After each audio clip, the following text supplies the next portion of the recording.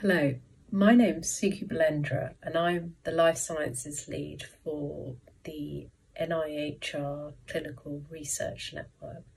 And the NIHR is the National Institute of Health Research. So I'm based at Imperial College Healthcare NHS Trust, and my role involves working with the life sciences industry, which I'm extremely passionate about.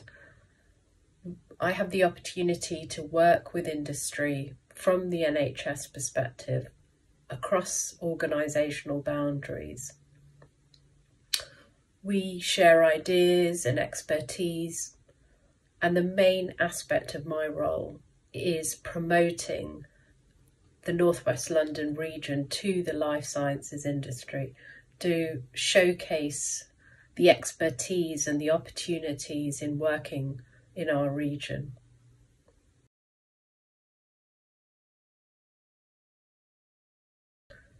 So a typical day for me involves working with a company, perhaps meeting a new company that I haven't met before. They could be a large life sciences company or a small biotech company.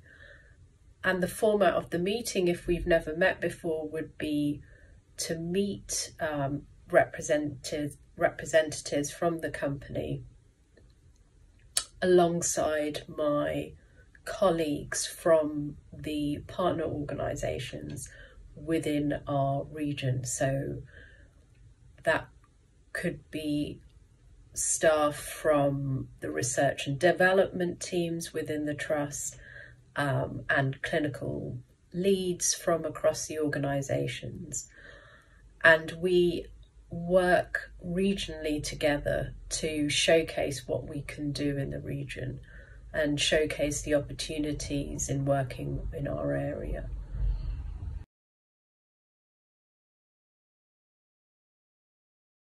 So socially, it's a great place to work. We have quizzes and various opportunities for us to socially interact. Of course, things have been difficult in the pandemic, but we have tried to ensure we maintain that contact, even if it's online. And where restrictions have eased and where we've been allowed to, I've always taken the opportunity to meet colleagues face to face, whether it be for coffee or for lunch, because I believe it is so important to keep that face-to-face contact as much as possible with the people that we work with.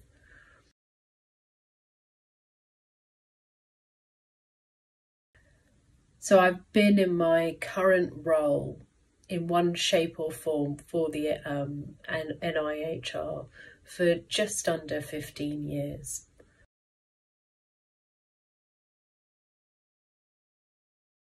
And my qualifications and experience started with a BSc in biochemistry. I then went straight on to do a PhD in biochemistry at the University of Warwick. And my first role after graduating was straight into industry. So in a manufacturing environment, I worked for Abbott Diagnostics for just under 5 years. And it was there that my interest in process improvement in a manufacturing setting started.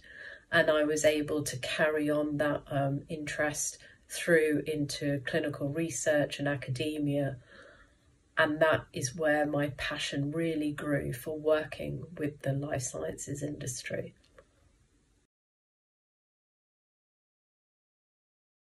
I decided on a career in the pharmaceutical industry quite early on whilst I was doing my PhD. At the time, the feeling was that it was really important to get straight into industry.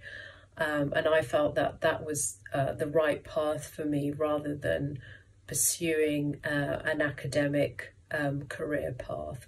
Although in the end, I ended up working in academia again. I'm very fortunate to have ended up in a role that I really get the benefits of working both in industry and NHS and academia.